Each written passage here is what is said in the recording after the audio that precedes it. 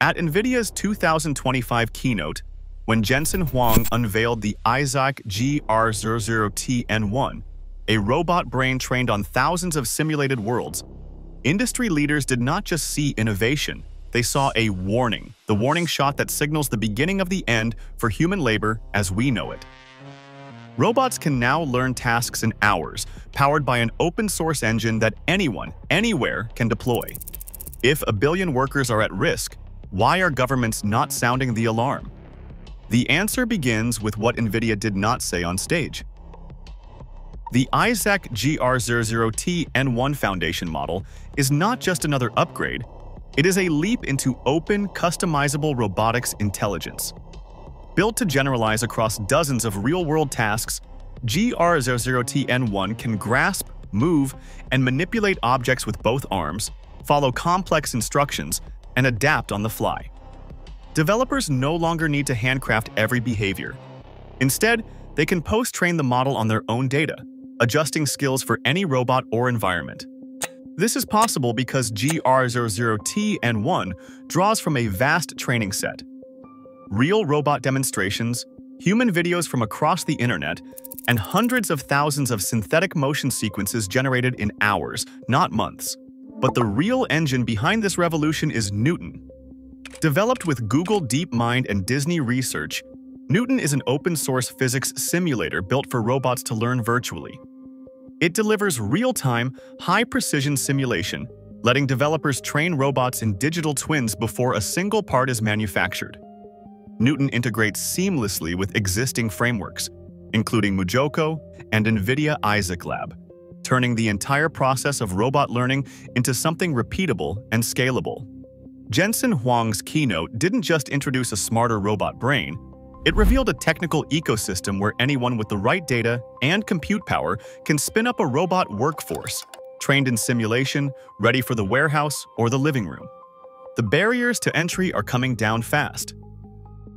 NVIDIA's ambitions reach far beyond the next robot or the latest AI model. Jensen Huang made it clear the company is not content with powering cloud servers or enterprise data centers. There is a third pillar now, AI infrastructure for robots. This is not a side project. It is a foundational bet that robotics will stand alongside cloud and enterprise as a core layer of the digital world. Huang's words were unambiguous. There are three AI infrastructures we are building: AI infrastructure for cloud, AI infrastructure for enterprise, and AI infrastructure for robots. The message is unmistakable. NVIDIA is not just selling chips or software, it is building the roads and power lines for an automated society, a backbone that every robotics developer, manufacturer, and even competitor will depend on. The Isaac platform, Newton simulator, and GR00T foundation model are not point solutions. They are the scaffolding upon which the next industrial revolution will be constructed. This is a play for dominance at the infrastructure level. Whoever controls the platform that robots run on controls the pace, direction, and economics of automation itself. With each new partnership and open-source release, NVIDIA tightens its hold, quietly consolidating the market under a single, vertically integrated standard. The age of bespoke robotics is fading, replaced by a world where the infrastructure is invisible, but the power behind it is anything but. Jetson. Thor isn't just another processor, it's the engine driving the new era of humanoid robotics. Built on NVIDIA's Blackwell architecture, Jetson Thor delivers 800 teraflops of AI performance, enough raw compute to run foundation models like GR00T in real time. This is not theoretical. Robots powered by Thor can process vision, language, and action simultaneously, coordinating complex movements with split-second precision. The hardware's 100 gigabit Ethernet bandwidth allows swarms of robots to share information and update skills together, enabling collective learning across entire fleets. But raw power means nothing without data. That is where NVIDIA's synthetic data pipeline changes the game. Using the GR00T Dreams blueprint, the system generated 780,000 synthetic motion sequences, equal to over 6,500 hours of human demonstration, in just 11 hours. This flood of artificial experience layered with real-world robot and human video data, produced a 40% gain in skill performance compared to training on real data alone.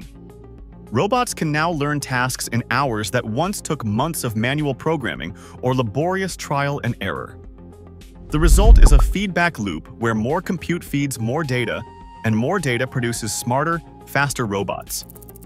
In NVIDIA's Isaac Lab, thousands of simulations run in parallel, stress-testing robot policies before a single part is built. Developers can iterate at breakneck speed, refining skills and deploying updates over the air. This is not just about building a better robot. It is about accelerating the pace of learning itself. The technical backbone is in place. What happens next depends on who plugs in. Developers aren't just experimenting, they are committing. By mid-2025, 10 of the world's leading robotics companies, including Boston Dynamics, Agility Robotics, Figure, Xpeng Robotics, and Neuro Robotics, had adopted the Isaac platform. The list reads like a who's who of next-generation automation. Each company is building on NVIDIA's stack, not just for industrial machines, but for humanoids meant to work in homes, offices, and public spaces. The message from the startup world is blunt. Bernd Bornisch, CEO of 1X Technologies, describes NVIDIA's GR00T-N1 as a shortcut to market. He says, "With minimal post-training data, we fully deployed on NEO Gamma, advancing our mission of creating robots that are not just tools, but companions capable of assisting humans in meaningful, immeasurable ways." The first wave of domestic demos is already public. 1X's robot, running a post-trained GR00T policy, autonomously tidies rooms and organizes objects. No teleoperation, no hand-coded scripts. For developers, the decision is pragmatic. Why spend years building custom models when NVIDIA's infrastructure offers instant access to simulation, foundation models, and hardware that just works? Analyst Gene Munster calls it what it is: the de facto standard for robotics. The result is a market consolidating around a single ecosystem, with every new adopter reinforcing NVIDIA's grip. The pace is relentless. Each successful deployment, each public demo, pulls more companies into the orbit. The lock-in effect is real. The more the industry depends on NVIDIA's tools, the harder it becomes to break free. The road to mass rollout is paved, and the toll booth is owned by a single company. Factory floors in China are not waiting for the future. They are ordering it by the truckload. Ubitech, one of the world's largest robotics manufacturers, has already moved from pilot runs to mass production. By December 2025, 500 Walker S2 humanoids will be on the job. Contracts total over 800 million yuan. These are not science fair demos. Walker S2 robots are being deployed in automotive plants, logistics centers, and data facilities for clients like BYD, Foxconn, and SF Express. Orders are growing so fast that Ubitech projects annual output to hit 5,000 units in 2026 and to double again by 2027. Each robot can swap its own battery and work around the clock, no breaks, no sick days. For workers on the line, the timeline is not theoretical anymore. The new colleague is not a rumor. It is a delivery scheduled for the next quarter. The window for adaptation is shrinking to years, not decades. This is how fast the ground is shifting under the global workforce. Across the world, governments are watching the robotics surge unfold with no real plan to keep pace. There are no federal guidelines for deploying humanoid robots, no mandatory retraining programs for workers, and no tax frameworks that reflect the new economics of 24/7 automation. The legal code still treats robots as machines, not as autonomous agents that can replace a human on the factory line or in the living room. In this vacuum, companies have every incentive to automate as quickly as possible. The open-source release of the GR00T foundation model and Newton simulator means that anyone with enough computing power can spin up a robot workforce. No license, no oversight, no permission required. The result is a gold rush, not just for tech giants, but for startups and manufacturers eager to cut costs and boost productivity. Meanwhile, workers face an invisible countdown. Every day without regulation is another day the economic advantage tilts further away from human labor. The rules are being written in real time, not by lawmakers, but by the companies racing to automate first. Today, over 40% of global jobs face disruption from AI and automation, according to the World Economic Forum. As algorithms outpace policy, the meaning of work is up for grabs. What we choose next will define not just our economy, but the future of human purpose itself.